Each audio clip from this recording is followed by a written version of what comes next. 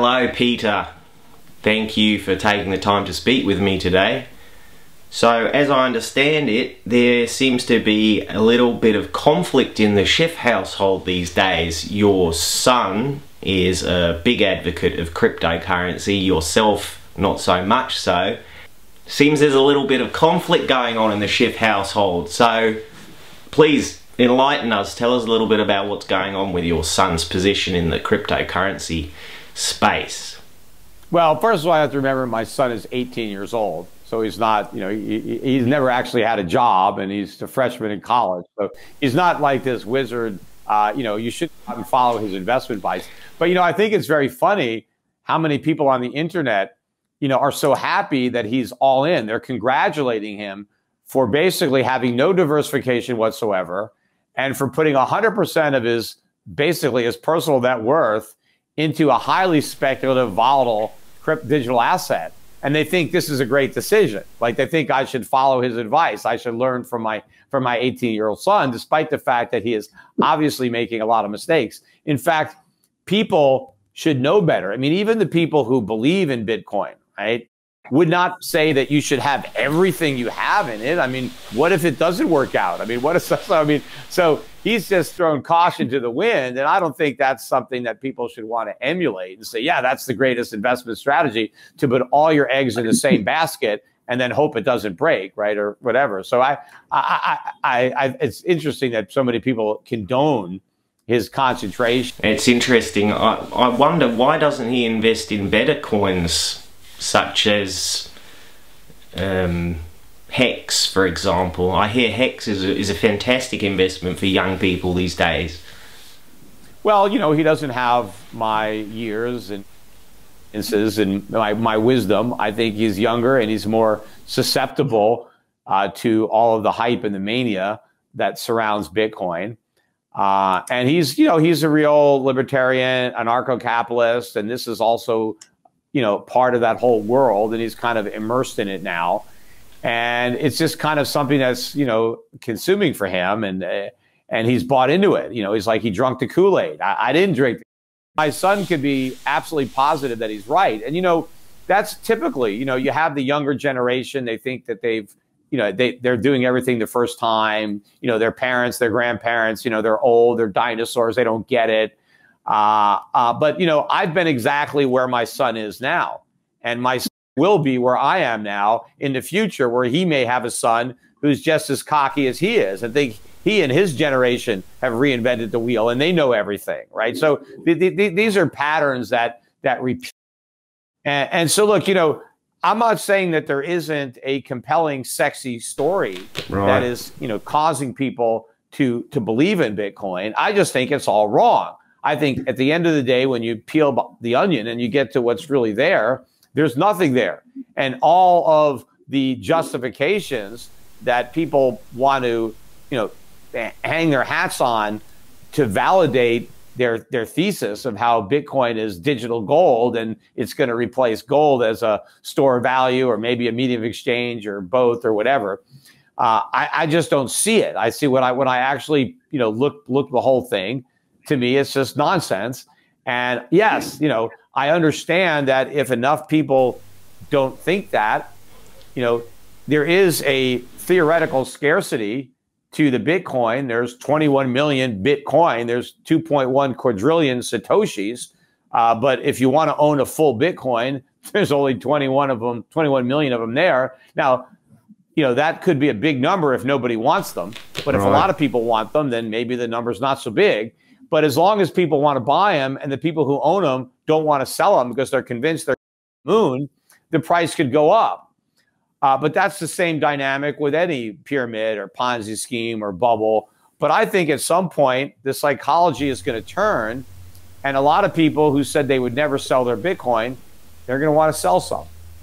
And what about all these celebrities now going all in on Scooter Coin?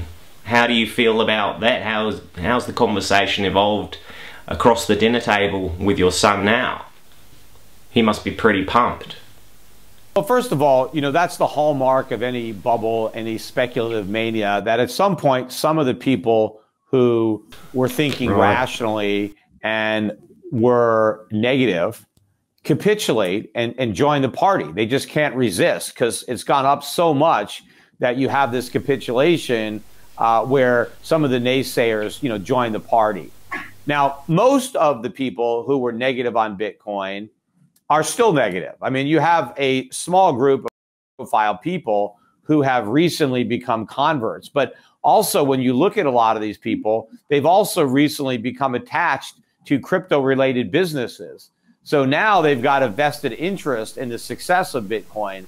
And so I would question their objectivity when all of a sudden they're getting paid and they're involved in ventures that directly benefit from people getting into crypto. And now all of a sudden they like crypto. I mean, back a few years ago when they had no interest and no investments in crypto, they thought it was worthless and Bitcoin had less value than a banana. But now all of a sudden, way of monetizing it and making money off of people buying Bitcoin, well, now they think people should buy Bitcoin. So, there's that's going on.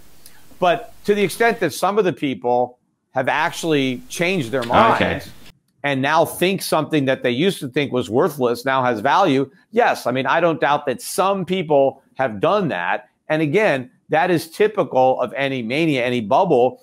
People are eventually going to throw in the towel and capitulate after years and years of sitting on the sideline while everybody else is making fun of them. And so to me, a lot of these big people getting involved could just as easily be the sign of a top as the sign of a whole new big leg of the bull market, because what the Bitcoin bulls are saying is these big people getting involved means that even more big people are going to get involved in the future. Well, maybe not. Maybe this is it. Maybe these are all the big people that are coming in and there's nothing to follow them. It doesn't change my mind. And then, of course, you've got Elon Musk, who is the biggest. In fact, he tweeted up the price of Bitcoin earlier this morning, but it's since turned around. I mean, everybody is waiting for an Elon Musk tweet as a buy signal. There are a lot of people now. Somebody wrote an algorithm that they buy Bitcoin every time I tweet about it, even though I just tweet about it in a negative way. A lot of famous people are getting behind Scooter Coin now. What's stopping you from getting in there? You seem like a smart enough guy. I mean, what about you? Will you invest in Scooter Coin, Peter? Can I get that on record today? Okay, well, first of all, you take a guy like Anthony Scaramucci. In the beginning, he was skeptical and wasn't a Bitcoin believer, but now he has a massive Bitcoin fund. And he has basically staked his reputation and really made a career-ending, I think, bet if he's wrong on Bitcoin.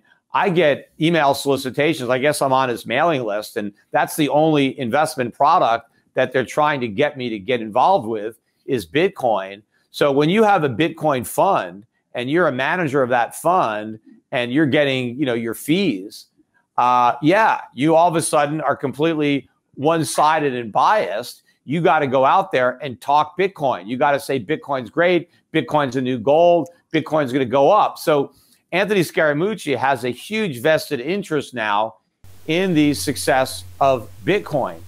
And so what do you expect him to say? But yeah, Bitcoin is great because he makes a lot of money if you buy Bitcoin and he's managing that fund. And he needs everybody to buy Bitcoin because otherwise the price will crash and he'll lose money in his fund because Bitcoin is all based on the greater fool coming in and buying more of it. Sure, but Scooter Coin, why not get behind it? Your son pioneered it. I mean, the only cryptocurrencies that would make sense would be legitimate cryptocurrency. Just like I don't like fiat paper currency, which is paper currency that's not backed by real money. I don't like fiat digital currency. But if you have a digital currency that's backed by gold and redeemable in gold, well, then that's fine. That's great. Right. I think that would work perfectly. The problem is governments don't like that. So if there are credible digital currencies backed by gold, everybody would prefer those currencies to the dollar, to the euro, to the yen. And so if that were to happen and you had a legitimate threat to the monopoly that central banks have, then the governments would act to shut it down.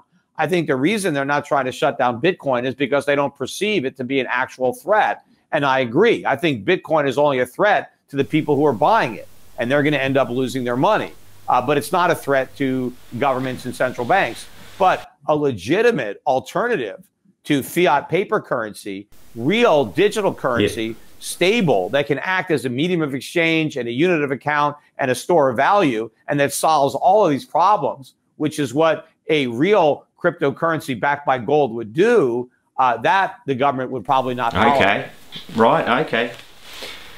Well, let's leave it there. Thank you very much, Peter Schiff, and good luck with your investing in old heavy metals that have been dug out the ground by children in Africa.